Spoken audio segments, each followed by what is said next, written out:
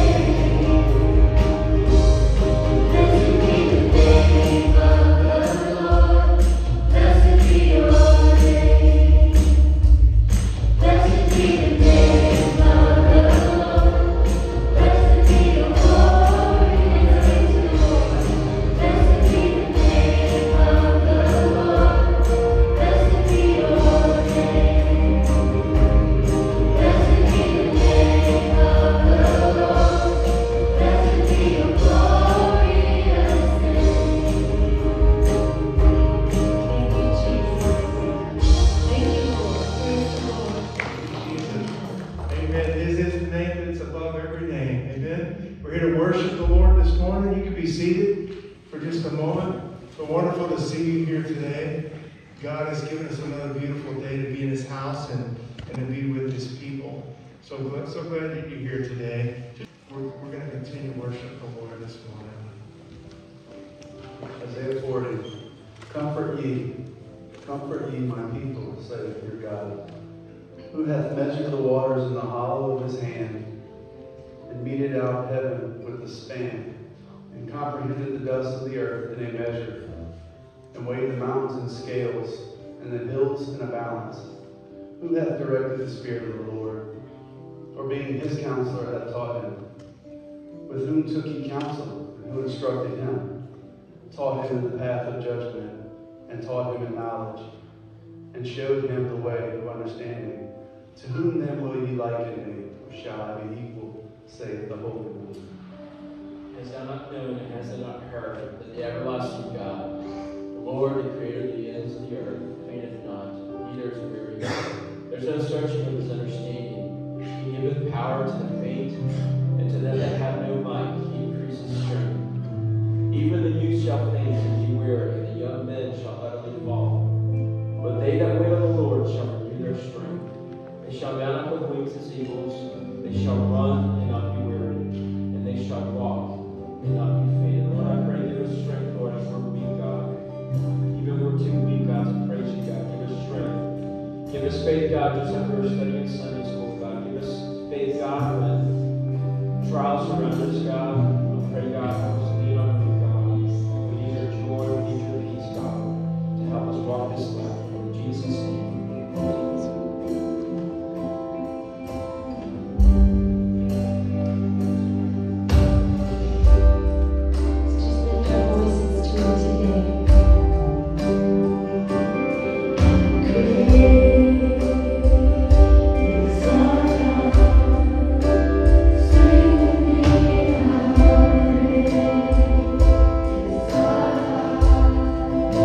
Oh,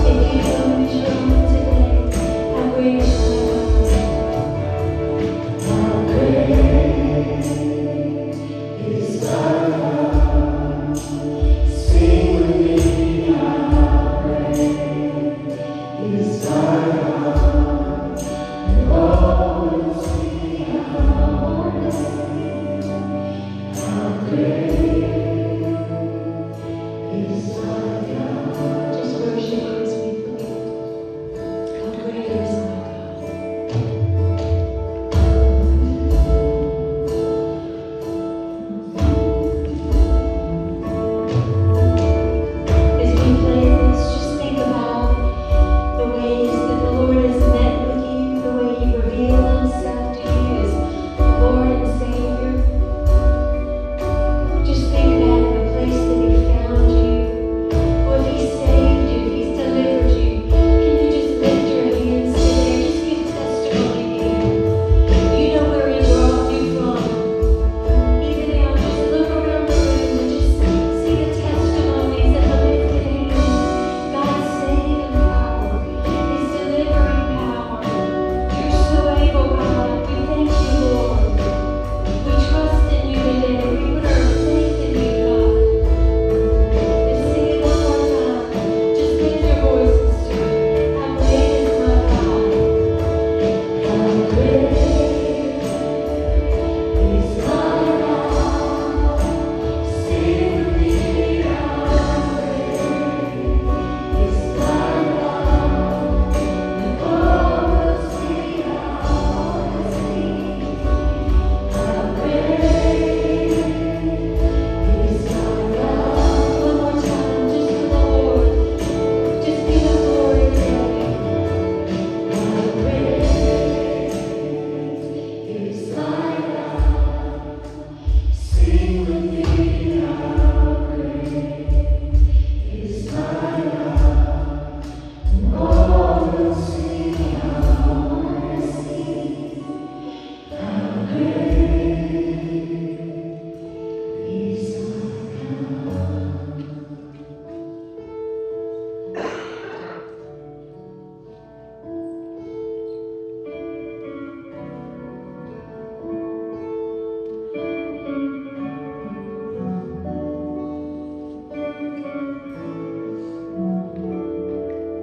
How many of you know that this morning He's all powerful? Oh, how we love you, Lord. Give us strength today, God. Help us look to you, Lord.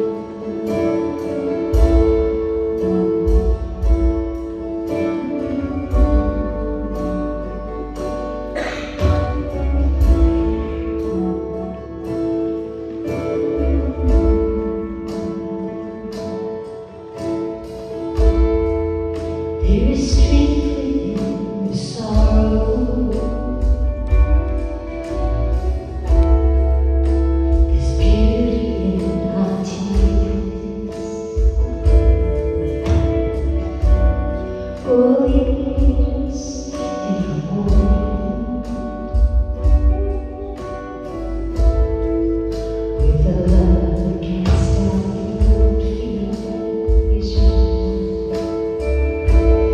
You are working in a way.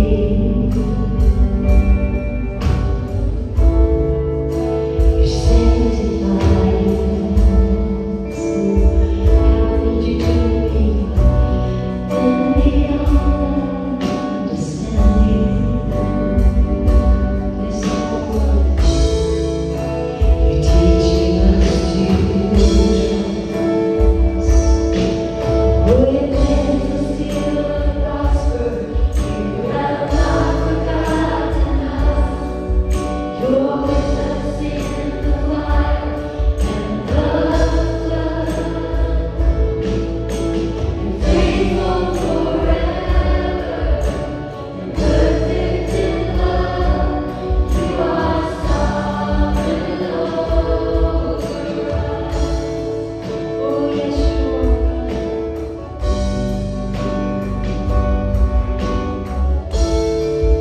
Your wisdom unmatched.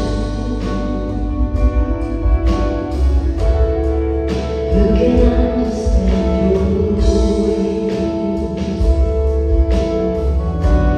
Reigning high above the heavens, reaching out in endless ways. You're the lifter of the lowly. Yes, you are. Compassionate and kind. Oh, so kind. You surround and you uphold me. You promise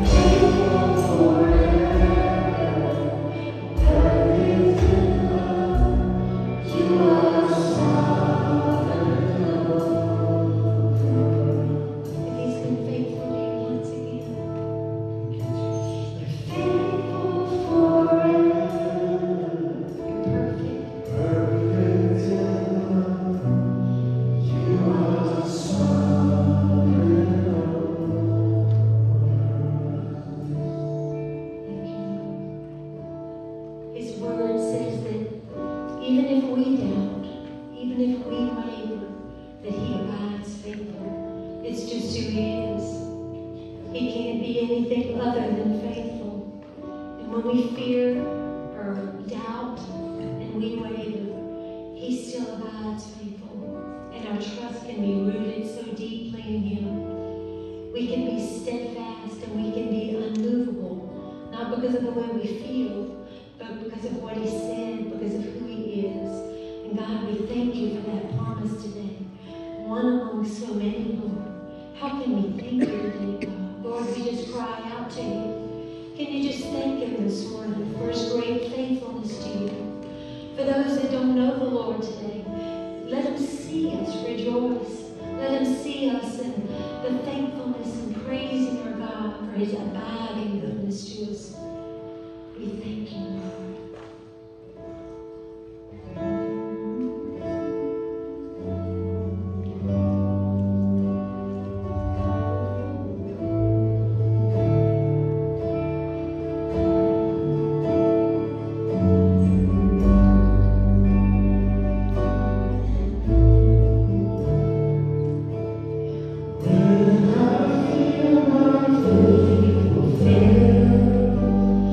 Christ will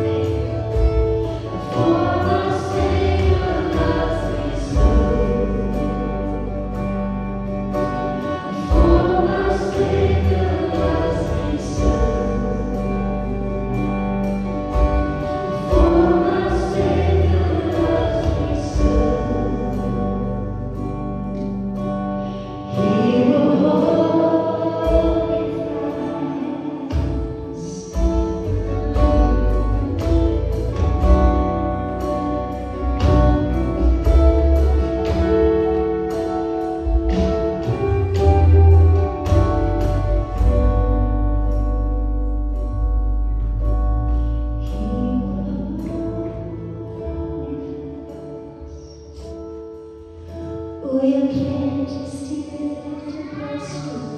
You have not forgotten. Sing this one. You're with us in the fire and the flood. Oh, He's been faithful. You're faithful forever. You're perfect in love. You are sovereign, Lord. One more time, just sing it out to the Lord in praise. Oh, you plan to steal and prosper. You have not forgotten. Use this for your glory, Lord. You're with us even. Let us stand, God. Oh, in these last days, God, you're faithful. You're faithful forever. You're perfect in love. You are sovereign, Lord. Thank you, Jesus. I love singing about the faithfulness of the Lord, because He is faithful. And when we're not faithful, the Bible says He abideth faithful. And the Lord comes back on the white horse at the second coming of the Lord when He returns, and every eye is going to see Him. It says He has a name that's written faithful and true. He's a faithful God. We can trust Him. We can put our trust in Him and believe Him. And like He says, it has nothing to do with how we feel this morning. We have a headache, stomach ache. Do we feel Christian or unchristian? If we're born again, then He is our God and our Savior. And that God and Savior is faithful. And we can trust Him and believe Him. And He wants us to do that. Just lift your hands one more time to the Lord and magnify the Lord. Lift up your own song, your own heart, your own praises to the Lord this morning. Thanking Him for His faithfulness. God, we bless You this morning. Lord, as the redeemed of the Lord, we're blessing You, Lord. We're lifting up holy hands to You, Father. We're lifting up our hearts before You, Lord God. The hearts that You've washed in Your blood and cleansed.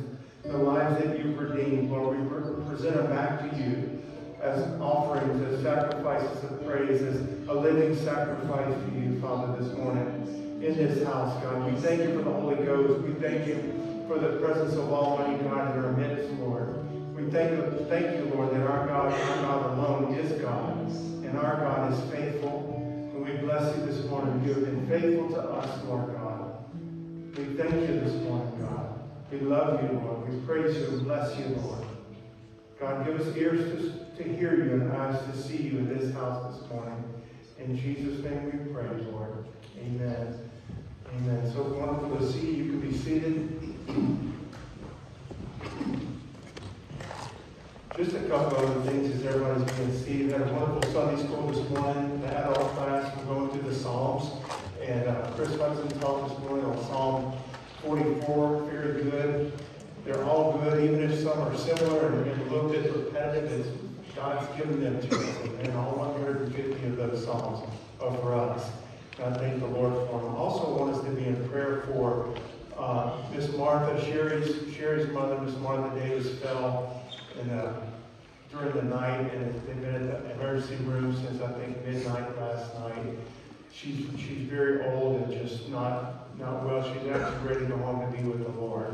And pray for Sherry and her mother. Carissa's not feeling well. I'm sure there are others as well. We have some folks traveling. Dr. Miguel and Margaret, his brother passed away when we were praying for in Panama. And so they're traveling, and Patricia and Maria as well. So please remember to keep them in your prayers. And also that they be a great light to the Lord. A lot of his family doesn't know the Lord. So I'm going to pray one more time for them and for this message, if you would pray with me. Father, we do pray for these. We thank You for touching Brother Arnold, and that he's home from the hospital. We pray to heal him completely, Father. Strengthen his faith and his joy, and bring him back here with us soon. And Norris, thank You for touching Miss Martha. Be with her and help her, Lord. We know that You can heal her, God, and we pray You would, Lord. We also pray, Lord, if it's Your will, that You would bring her home to be with You soon, Lord. She has trusted You as her Lord and Savior, and be with Clarissa and heal her. And Father, we pray You would strengthen our brother Keith Malcolmson and use him this morning to preach Your word. Thank You for strengthening him in his body. Anoint him and use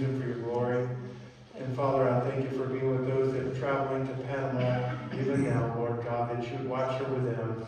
Bless their time. Keep them safe, God, and let your light shine through them greatly, Lord. In Jesus' name we pray. Amen. Amen. I want you, if you would, to turn with me your Bibles to 2 Kings chapter 2. We're going to read a good portion of this throughout the message today of this chapter. We're going to start with the first 8 verses in a very familiar story. You know, last year, I lose track of time, but we did a study on the life of Elijah. One of my favorites. If you can have favorites in the Bible, one of my favorites. And this is how his earthly life ends. But our message today is not so much about Elijah as it is his successor, Elisha, who was with him at this time. Very familiar story, but a wonderful, exciting story. You couldn't make up fables and tall tales and myths as good as what we're getting ready to read, okay? 2 Kings chapter 2, verse 1. And it came to pass, when the Lord would take up Elijah into heaven by a whirlwind, Elijah went with Elisha from Gilgal. And Elijah said unto Elisha, Tarry here, I pray thee, for the Lord hath sent me to Bethel. And Elisha said unto him, As the Lord liveth, and as my soul liveth, I will not leave thee. So they went down to Bethel.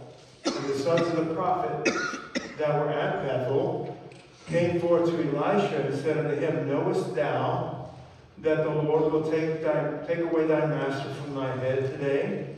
And he said, Yea, I know it. Hold ye your peace. And Elijah said unto him, Elisha, tarry here, I pray thee, for the Lord hath sent me to Jericho. And he said, As the Lord liveth, and as thy soul liveth, I will not leave thee. So they came to Jericho. And the sons of the prophets that were at Jericho came to Elisha and said unto him, Knowest thou that the Lord will take away thy master from thy head today? And he answered, Yea, I know it. Hold ye your peace. And Elisha said unto him, Tarry, I pray thee here, for the Lord hath sent me to Jordan. And he said, As the Lord liveth, and as thy soul liveth, I will not leave thee. And they two went on. And 50 men of the sons of the prophets went and stood to view afar off, and they too stood by Jordan. And Elijah took his mantle and wrapped it together and smote the waters, and they were divided hither and thither, and they too went over on dry ground. We're going to stop right there. We're going to read more of this in a little bit. We know this story if you're familiar with your Bible, and again, we had a wonderful study on the life of Elijah. This is how he departed from this earth. Nobody's ever gone like Elijah went. Chariot of fire is about to swoop him up and take him up to heaven. And here's Elisha. Elisha is the servant of Elijah.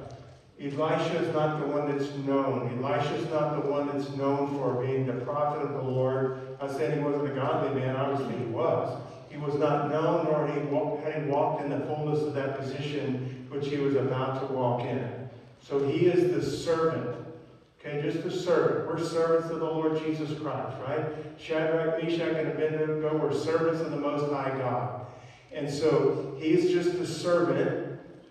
I say just, but you understand how I mean that. Just a servant of Elijah. Elijah was that prophet at this time. It had been. He was the man of God. He's the one that stood in the presence of Almighty God.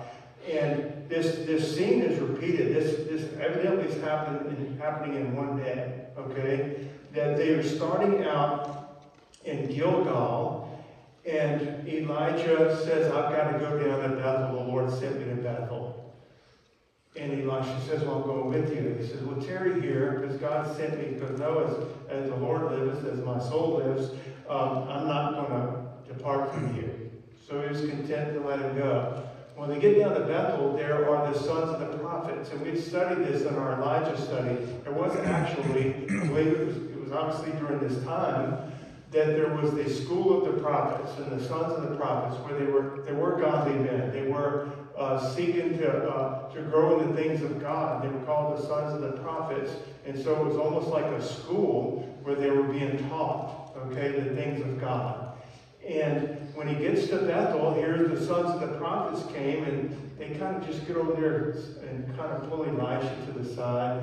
And they said, don't you know the Lord's going to take your master away from your head today? What does that mean, away from your head? The picture that I've studied in that culture and in that day would have been the master, and in this sense that would have been Elijah, and the servant, that would be Elisha. And the master is sitting or standing, and the servant is at his feet.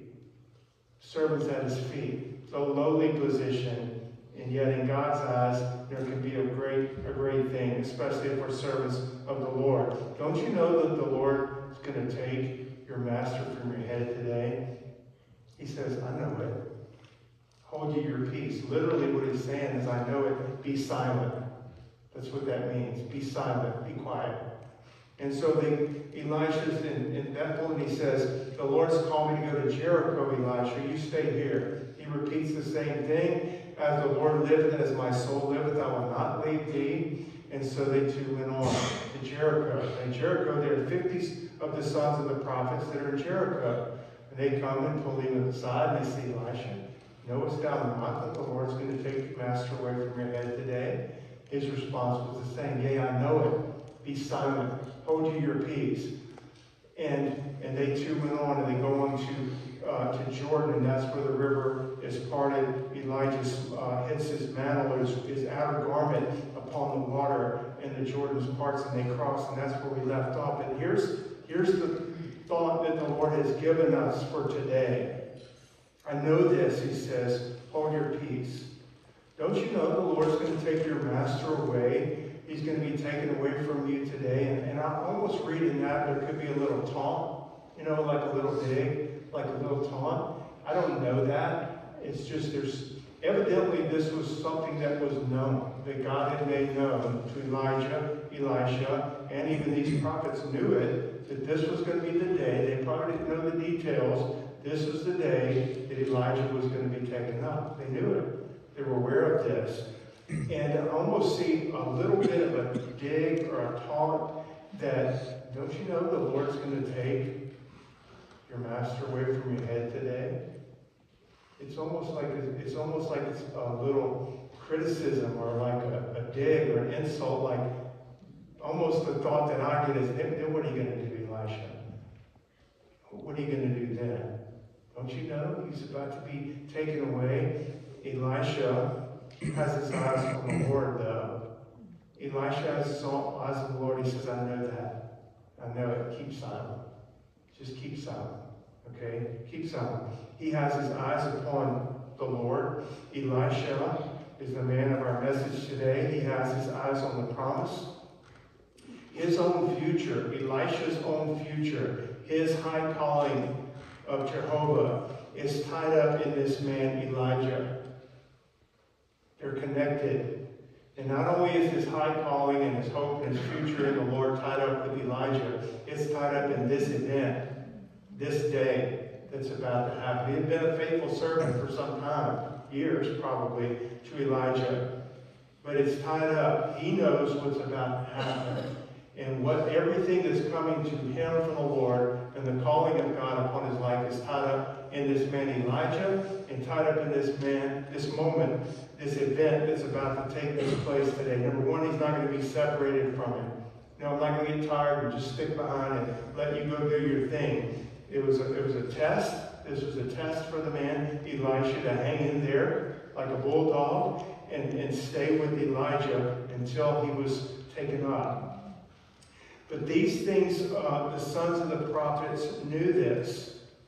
But Elisha is basically, what I'm gathering, is saying, yea, I know it, hold you your peace. When he says this, Elisha knew everything that the sons of the prophets knew. That he was going to be taken, Elijah was going to be taken that day. And Elisha knew more. Elisha knew what they didn't know. Elisha was not going to be moved. Whatever we read into that statement by the prophets, know ye not that your master is going to be taken from your head today?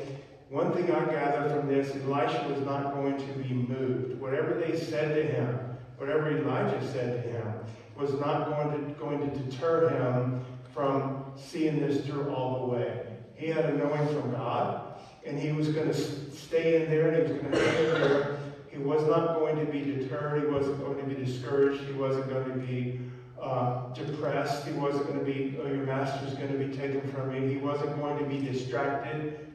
Elisha wasn't going to be afraid. He wasn't going to be confused. He wasn't going to be troubled, especially so close to the fulfillment of what was God had called him to.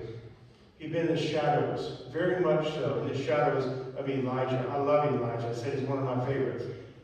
He'd been in the shadows. He was just that guy you would see hanging around with Elijah, serving him, fixing him meals, things like fetching water, whatever he would do. That's what he appeared to be to all the rest of the world. But he was not going to be distracted so close to receiving the blessing that was coming to him from God. I know everything you're saying, Elisha says, hold to your peace or be silent. And I believe there's really something significant here about this man at this time. Again, he was only a servant. He was at the feet of his master. But Elisha knew what God had been preparing him for. He knew what was about to take place. And so he knew what Almighty God was working in him, and he wasn't going, everything wasn't coming to an end. I almost feel like the sons of the prophets thought it's all going to end for you today. What are you going to do then? Your master's going to be taken. Elisha knew this wasn't the end. This was the fulfillment. This moment was going to be the fulfillment of what was coming his way from the Lord. The other prophets knew that Elijah would be taken from God, but they didn't know what Elisha knew. They didn't know what Elijah knew from the Lord and believed from the Lord. And they didn't know what else was going to take place that day. They just knew Elisha was going to be taken. They didn't know the rest of the story. There was the rest of the story. Elisha knew it. He knew if he could hang in there and believe and trust the Lord, he would be part of it. Hold you your peace. Skip down to verse 15, and we're going to backtrack in a little while, but all the way down 2 Kings chapter 2:15. And when the sons of the prophets which were to view at Jericho saw him, this is after Elijah was taken up, Elisha comes back and parts the water now. Elisha smites the water of Jordan in fire. And when the sons of the prophets that were to view at Jericho saw him, they said, the spirit of Elijah doth rest on Elisha. Now they knew it. Now they knew it. They didn't know it before. They knew Elijah was going to be taken, but Elisha knew something they didn't know. And he said that even now the prophets realized the spirit of Elijah doth rest on Elisha. And they came to meet him and bowed themselves to the ground before him. Elijah knew this. He knew it was coming. So all along the way, he's telling these other prophets, hold you your peace. Hold you your peace. Read verses 9 and 10 with me. So we're kind of backtracking. And it came to pass when they were going over, Elijah and Elisha crossed the Jordan River, that Elijah said unto Elisha, ask what I shall do for thee before I be taken away from thee.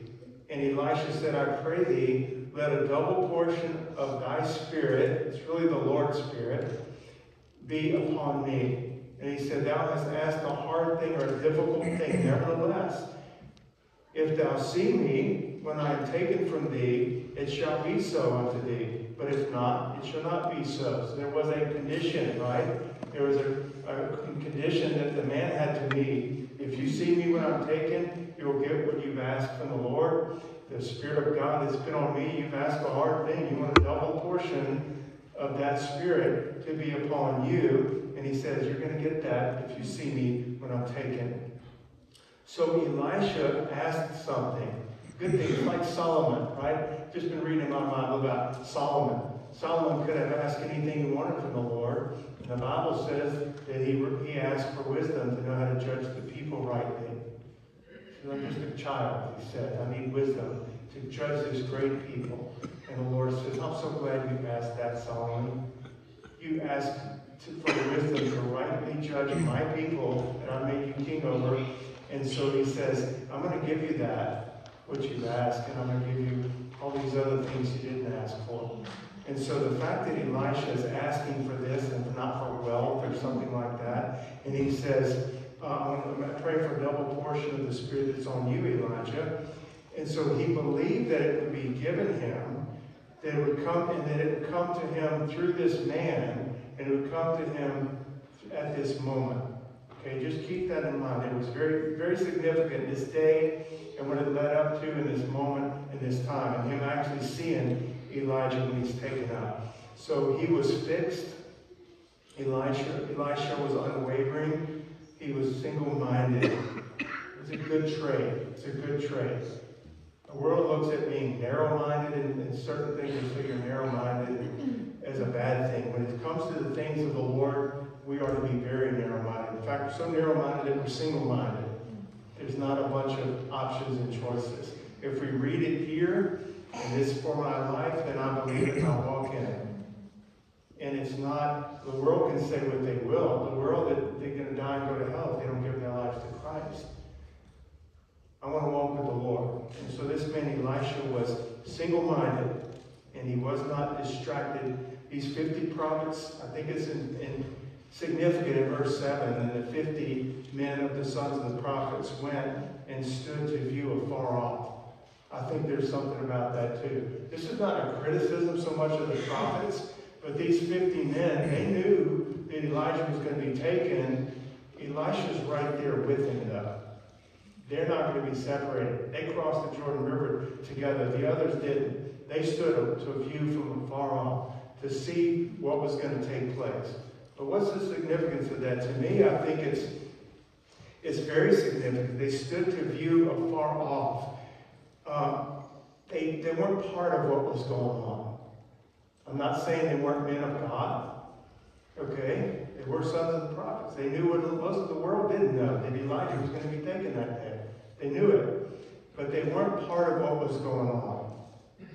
They were viewing from afar off. They were like spectators. I think a lot of the church world is like spectators. They might really be saved, but then they're pretty content in the world. And their heart's not burning for revival. Their heart's not burning for the return of the Lord. Their heart's not burning for a closer walk with the Lord. They're viewing from afar off. Hey, I wonder what's going to happen. I wonder when it might happen. Interesting to think about things like that. And yet these prophets, they stood to view afar off. Elisha wasn't viewing from afar off. He was in the midst of it. He was part of what was going on. He was part of what God was doing. He was going to be the recipient of this major blessing from the Lord that day. But the 50 prophets, I just consider them in this sense spectators. Again, I'm not saying they weren't godly. It's not a criticism so much of the sons of the prophets. To me, rather, it's a spiritual lesson to urge us on. I would rather be like Elijah, and I would rather be like Elisha than the 50 prophets who are watching from a distance, just almost as a spectator. I wonder what it's going to be like. It's going to be exciting. I wonder if we'll be able to catch a glimpse. Elisha caught more than a glimpse. Amen? He was there. He saw him. He talked to him when he was going up, which we're going to read in a moment. But they weren't part of what was going on. And they weren't serving the Lord Jesus Christ like Elisha was, or Elijah was. And I know that God has a specific calling on Elijah's life and a specific calling on Elisha's life. That's not really my point. The point is that the fact that they stood afar off to watch, as opposed to these other two men that were right in the heart and the center of what was going on. What do we know about Elijah? We know that he stood in the presence of Almighty God continually. The Bible tells that. 1 Kings 17 and 18. He stood in the presence of the Lord continually. So like Elisha was his servant and stood at his, waiting for his beckoning call, whatever it may be, Elijah stood like that before Almighty God, before Jehovah. Elijah had been used to pray, to confront the wicked king Ahab, who was given over to Baal worship and killing the true priests and prophets of God in the land. He's rearing up altars to Baal throughout the land, and a temple to Baal, along with his wife Jezebel, who's wicked. Elijah confronted him, just one man confronting a king. Elijah said, it's not going to rain until I say so, at the word of the Lord. And he prayed, and it didn't rain for 3.5 years. Elijah called down fire from heaven. Just him, just one man, and the whole nation, and all the prophets of Baal in the groves, 850 in total. And just him, but he's got God behind him, amen. Behind him. He calls down. Now, he's getting ready to go. His mission is finished on the earth. And what a mission he had. And God's still going to have his man. So these prophets were not part of what was going on. Elisha was part of it. Elisha was part of what was happening. It's a wonderful scripture. I know you know it. I've shared it before. And you don't have to turn there. But Psalm 25:14 says, "The secret of the Lord is with them that fear him, and he will show him his covenant." The next verse goes on to say, "My eyes are ever upon the Lord." The secret of the Lord is with them that fear him, and he will show him his covenant. That word secret means intimate fellowship. The intimate fellowship of the Lord is with those that fear him. It's not with everybody. It's certainly not with the lost person when he loves them. And it's not with every saved person to the degree it could be, that intimate fellowship. The Lord's saying, "Hey, Elijah, come here, I'm about to do something. You know, come over here, I want to talk to you." I want to turn the hearts of the people of Israel and Samaria back to me. They've been worshiping Baal in the groves, and he's a wicked king and a wicked queen. I'm going to turn their hearts back to me. I want to use you to do that, Elijah. Elijah is standing in his presence. He knows the voice of the Lord. He has the same burden, the same heart. He's praying every day, "Oh God, turn the hearts of the people back to you." The Lord says, "I'm going to do that. Just sit tight, stay with me." And that's the secret. The secret of the Lord is with them that fear him, and he will show them his covenant. "My eyes are ever upon the Lord," the psalmist says. So let's keep reading. 2 Kings, skip down to verse, we'll read 11 through 15. We're kind of all over the place. By the time we're through, we'll have completed this story. It came to pass, as they still walked on, they crossed the Jordan by this time, and talked, that behold, there appeared a chariot of fire and horses of fire, and parted them both asunder. So once taken, Elijah's taken, they're split. They hadn't been split up until this moment. Elijah went up by a whirlwind into heaven, and Elisha saw it, and he cried, my father, the chariot of Israel, and the horsemen thereof. And he saw him no more, and he took hold of his own clothes and rent them in pieces. His master was taken from his head that day. He's going to get something in return. He took up also the mantle of Elijah that fell from him, and went back and stood by the bank of Jordan. And he took the mantle of Elijah that fell from him, and he smote, or struck the waters of the Jordan River, and said, Where is the Lord God of Elijah? And when he also had smitten the waters, they parted hither and thither, and Elijah went over. And when the sons of the prophets, which were to view at Jericho, saw him, they said, The spirit of Elijah doth rest on Elisha. They came to meet him and bowed themselves to the ground before him. What's the point of all this? There's a couple of points for us today, other than just a good, biographical study of these two men. Here's the point for us. First of all, a person may be saved, and I'm likening them to the sons of the prophets. Again, it's not a criticism so much, okay, of the sons of the prophets. A man may be saved in our day, a Christian, truly born again, and yet not be part of all that God is wanting to do in their lives and through their lives. They might be spectators. They might be Christian spectators. They might be churchgoers. They like church. They love the Lord. They come and go as they please. If something more interesting comes along for that Sunday, they go do that. They're kind of in and out, in and out. They really are saved. When they die, they go to heaven. They've trusted the Lord. And so a person can be saved, and I would liken them to these prophets, and yet not be in that intimate fellowship with the Lord, not be used by God to the degree that he desires to use them.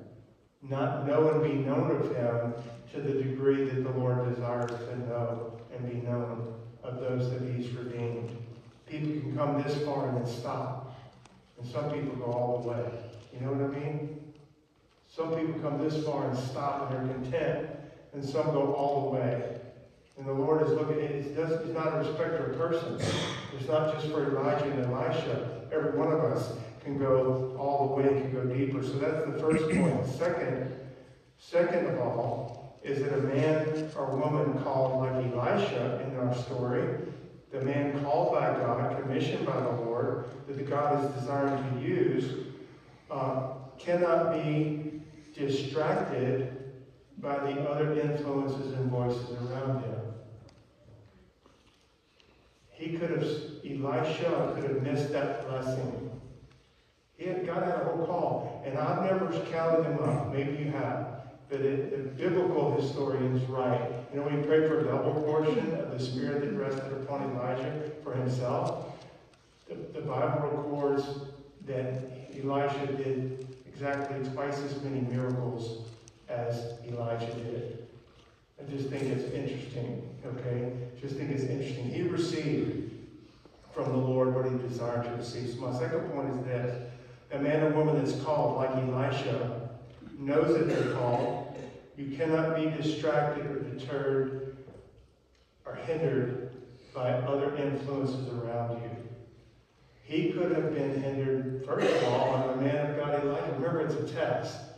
God's not being mean, but it was a test. Elijah said, wait here. He tells him to wait in Gilgal. He tells him to wait in Bethel. He tells him to wait at Jericho. And he tells him 3 times to wait. He says, no, I'm going to go on. And Elijah was content to let him go on. He tested him again. And he tested him again. If God has called you, you know he's called you to whatever it is, you cannot be distracted or hindered by any other influence. These 50 prophets in 2 different places, okay, and in Bethel and Jericho, they said, don't you know the Lord's going to take your master away from you today? I know it. Hold your peace. Did that influence him at all? It influenced him 0. 0. I know what you're saying. I know what you know, and I know more than you know. He wasn't being smart aleck. He's just saying, yea, I know it, be silent. There's something coming my way. There's something bigger than you know of. There's something that I have to be a part of, and I need to be with this man when he's taken. I know it. Hold your peace. You cannot be, the man or woman of God cannot be distracted. You and I need to walk in a singleness of purpose and singleness of mind and singleness of heart. And we need to ignore and put away every distraction, every opinion, even if it comes within the church house, and go on with God. See it through. Walk it out. Elisha had to see it through and walk it out. Had he stopped at any point along there, he would not have received the double portion of the Holy Spirit that had been upon Elijah, nor been used to the great way that God did use him. Historically, we know of it. We have to sometimes, and I think sometimes the longer I walk with the Lord, there are hindrances to what you have from the Lord, and you want to walk it out. Certainly the devil hinders us, right? He's our adversary. That means opposed to, he's our opponent. Okay? And so the adversary, the devil, is against us at every turn. This lost world out there that doesn't know the Lord, with the spirit of Antichrist, is going to be opposed at us every time we try to make progress with Christ or do something he's called us to do. But sometimes, and I think many times, the deterrent or the hindrance comes through the naysayers, the skeptics, sometimes comes through Christian people. They just don't know. They're not mature. They're not prayed up. They're not walking closely with the Lord, possibly. They don't know what you know. You know, we all have the same Bible, and we all know the same facts and so forth. But there are those that press in to know the Lord more, and are going to hear from the Lord more, and are going to be called to do things from God more than maybe their neighbor sitting next to them. It doesn't have to be, but that's just the way it is. I know I've shared this before when me and we hadn't been married for long, just probably 6 months, and the Lord called us into full-time ministry. I had a job, and I was going to quit my job and start, and then she was going to quit a few months later, which we did. We now announced it to our church at the time, asking for their prayer and just prayer for us as we undertook this new. We didn't have any children at the time. And I remember very clearly his name. I know it very well. Wonderful Christian brother. Loves the Lord. He's a Christian.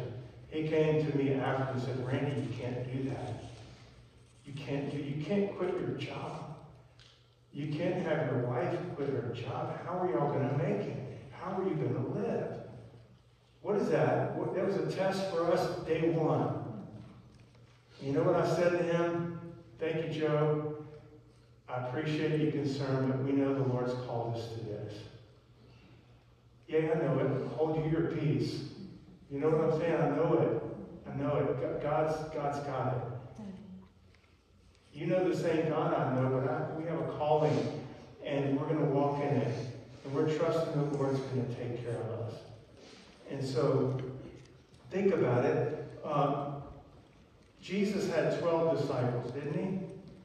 We know one betrayed him. He had 12 disciples, but even among those 12, when we talk about it, there were 3 that were closer. Does Jesus love them more? No, I don't think he loved them anymore. I think they loved him more. Even among these 12 that he chose out of the whole earth, he chose these 12 men, one betrayed him, so he got 11, and out of those 11, there were 3, Peter, James, and John, that we see when he's going to raise Jairus' daughter. When he goes up on the Mount of Transfiguration, he takes these with him. When he's the Garden of Gethsemane, he brings these a little further, and he himself goes a little further and prays. And even out of those 3, there's one, John, the beloved, the disciple whom the Lord loved, who would not leave the Lord. He just would not be separated from him. Had his hand laying on his shoulder at the Last Supper. When all the others fled, and when Jesus was arrested, he fled and came back and followed from a distance and was right there. He's the one that Jesus on the cross said, take care of my mother. Was he special? Did the Lord just love him a little bit more? I don't think so. I think he loved the Lord a little bit more. The Lord was more valuable to him than anything else. And these other, I couldn't compare myself to Peter or James or any of these men that loved the Lord and died for the Lord.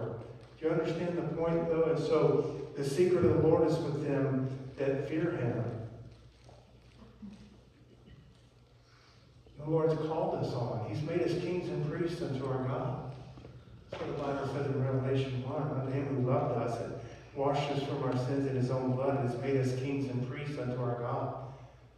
Am I a king and priest unto the Lord? I need to live that way. Sometimes the greatest deterrent or attempts at discouraging you from what God's called you to can come from other believers. And so we need to be able to hear it and then put it away. Hear it and not be distracted by it, not be hindered by it. Here's the thing with some that are born again. They know some truth, but they don't know all of it about your circumstance, about your situation. They know some truth.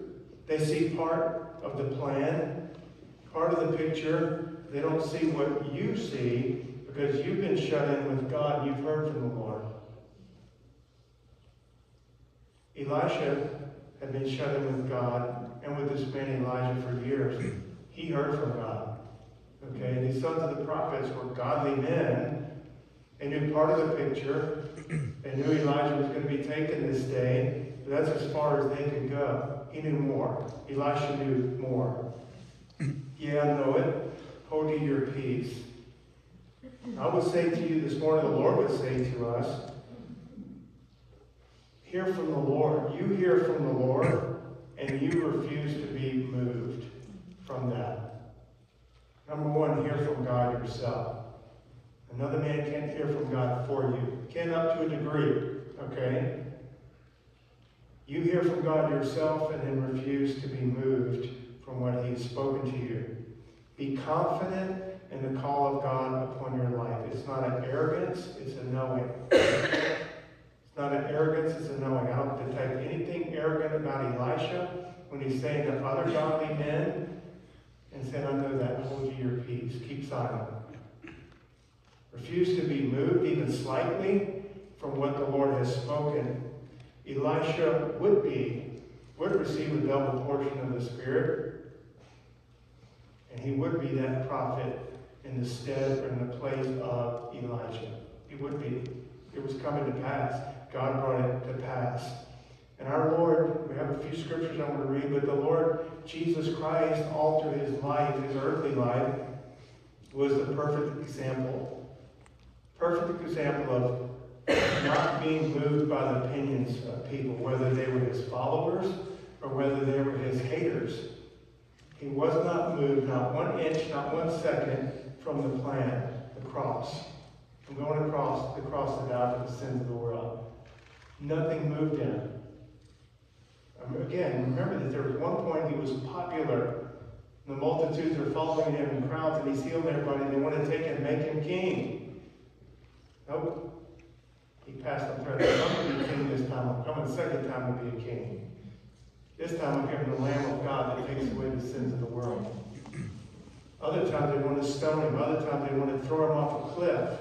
He just passed through. He was not deterred. I wanted to read this passage. I'm reading from Matthew 15. I'm going to read it for time's sake. Then came his disciples and said unto him, now listen who's telling his disciples, his followers. They left all to follow Jesus. The disciples came unto him after one encounter with the Pharisees and said, knowest thou that the Pharisees were offended after they heard this saying?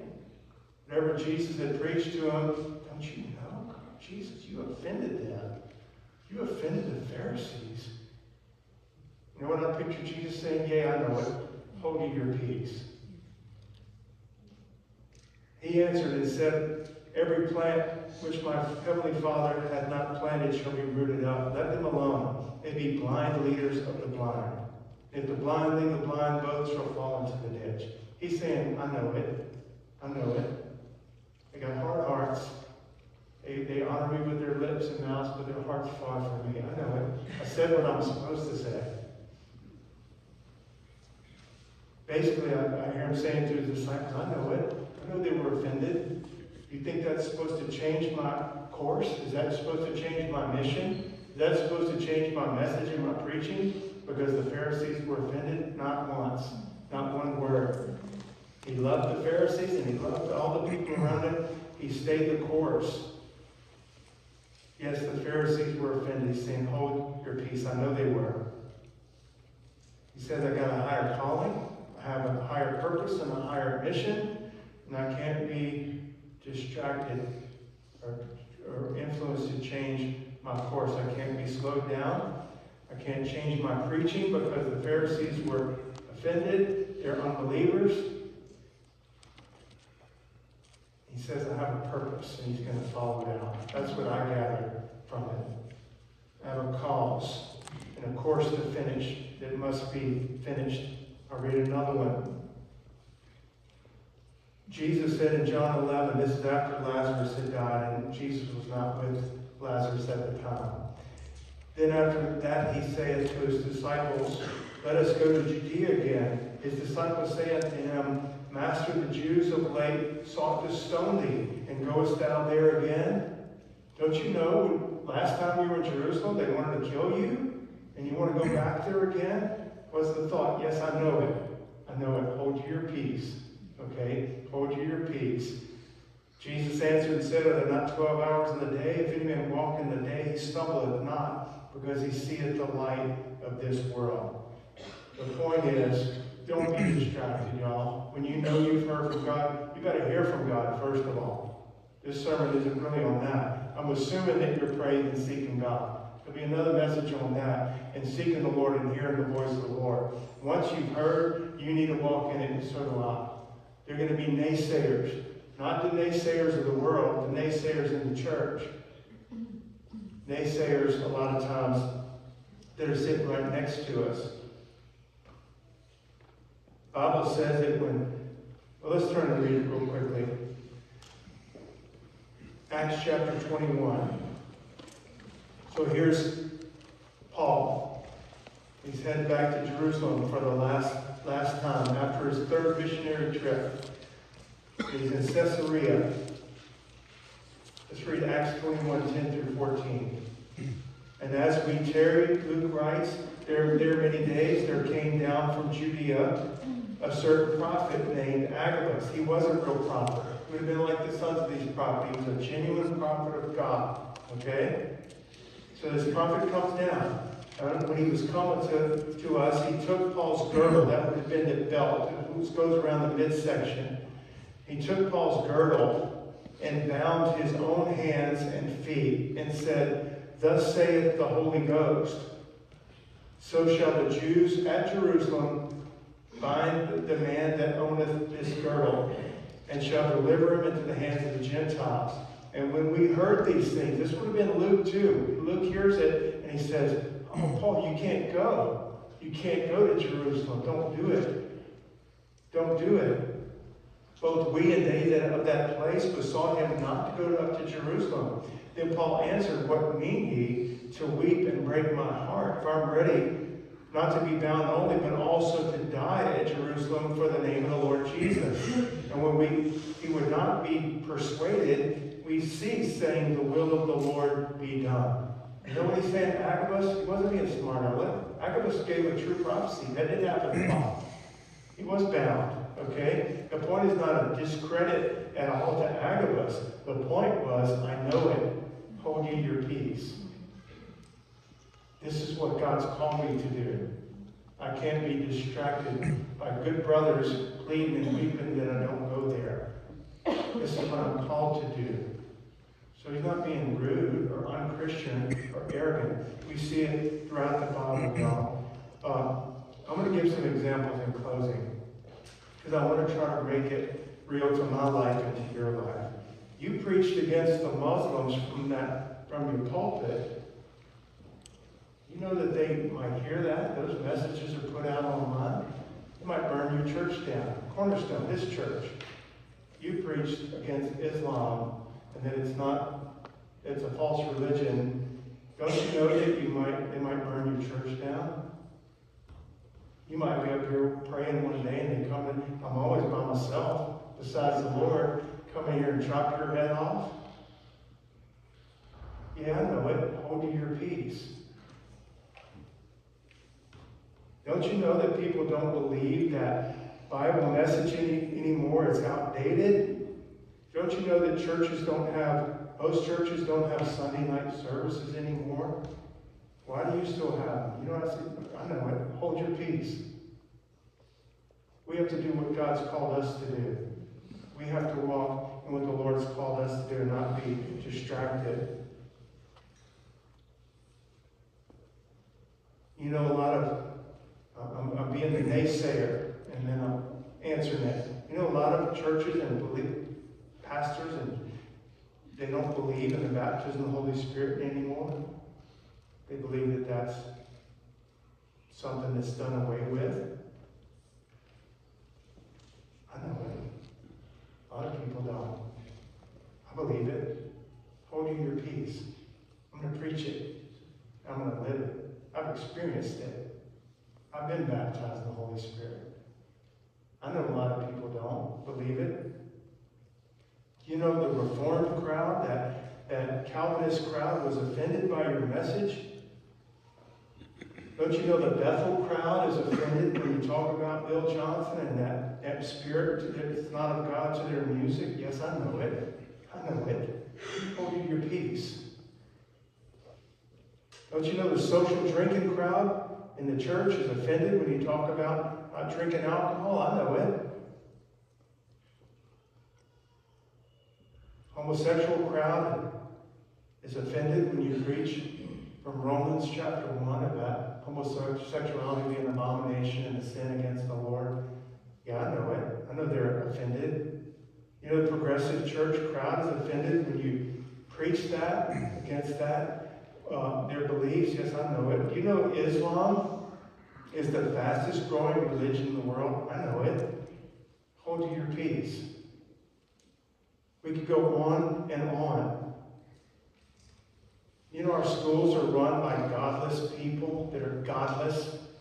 and having an agenda and having a rainbow flag in every classroom. I know it. Hold your peace. You know, there are worldwide mandates, and there's coming an economic collapse, and there are people that reject Christ and ridicule his followers and reject his word and the truth. You know, they're trying to take away the church's tax-exempt status. When you give money, that it won't be tax-deductible anymore. Then what will the churches do? Yeah, I know it. Hold your peace.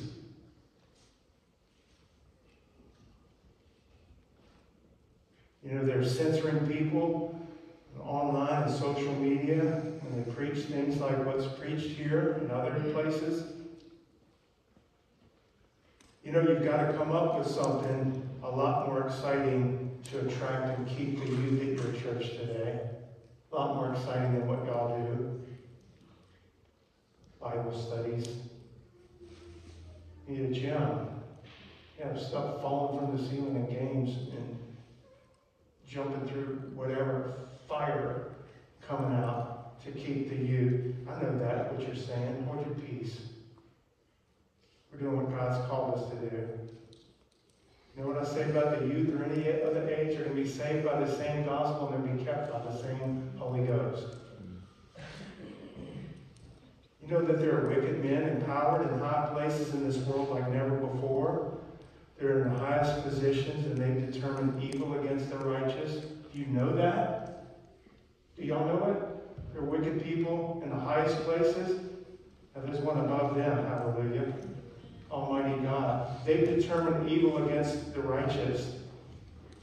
They're going to arrest you, maybe, or force you to take this, or censor you, or shut you down if you don't conform and don't comply.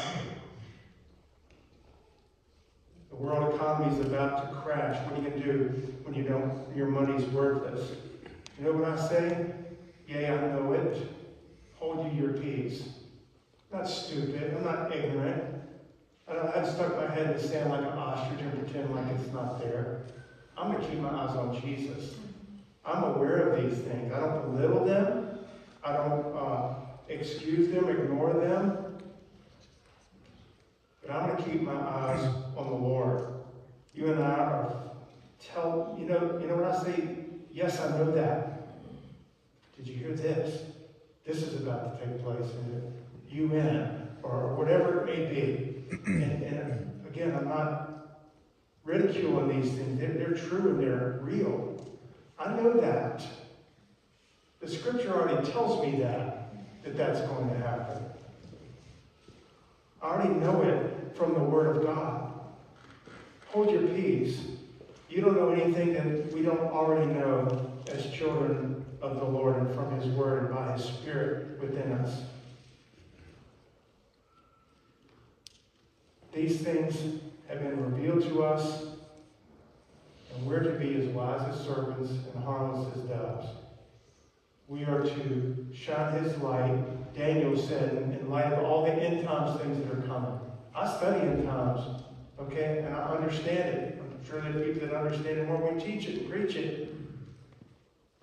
And they that are wise shall shine as the brightness of the firmament, and they that turn many to righteousness as the stars forever and ever. You know what else we know that the world around us, and I was saying the casual carnal church doesn't know? We know what they know and a lot more. We know that nothing can separate us from the love of God in Christ Jesus. We know that He's coming again and every eye is going to see Him. We know that He's going to reign as King of Kings and Lord of Lords. We know, and we could go on and on and on, that my God shall supply all your needs. What about when the economy collapses? Do I think you should be wise? And yes, absolutely. How much is enough? You're going to have 2 weeks worth of cash, 2 months worth of cash, 2 years worth of cash? But if you don't have that, what if you're living day to day? It's too bad for you. I guess you're done. How much is enough? Do I think we should be wise and have some preparations? Absolutely. To what degree?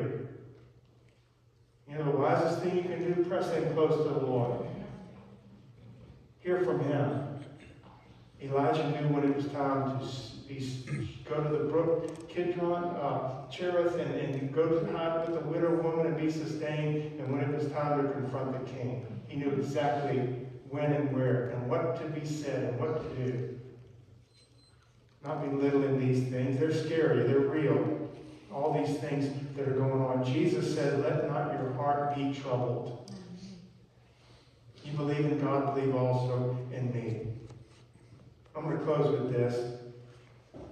Don't be distracted from your heavenly calling, either by the devil or a lost world, or from Christians that don't know what you know from the Lord. Don't be distracted. Preach this gospel to all men. I do know I'm supposed to do that. Lift up the name that's above every name. Grow in grace and the knowledge of our Lord and Savior Jesus Christ. Gather with the saints of God, and all the more as you see the day approaching. These things I know. I'm confident. Stay right there in that. Worship the Lord in spirit and truth. Love your brothers in Christ and your neighbors yourself. These are things, yeah, I know it. Hold your peace. I understand it. Noah, don't you know you're crazy? You're crazy to build an ark. What are you doing? Noah, it had never rained on the earth.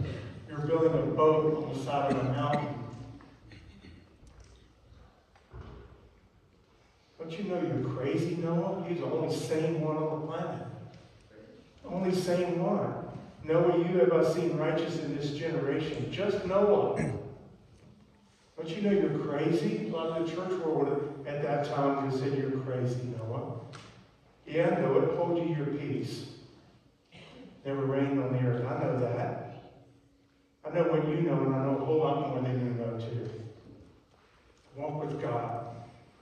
They overcame him by the blood of the Lamb and the word of their testimonies, and they loved not their lives, even unto the death. Y'all stand with me this morning. I wish we had our whole church here. A lot are out today. Glad that you're here. These altars are open. Hear from God and then stay in what he's called you to do. Elisha did receive that blessing. He was used by the Lord. He had that walk with God.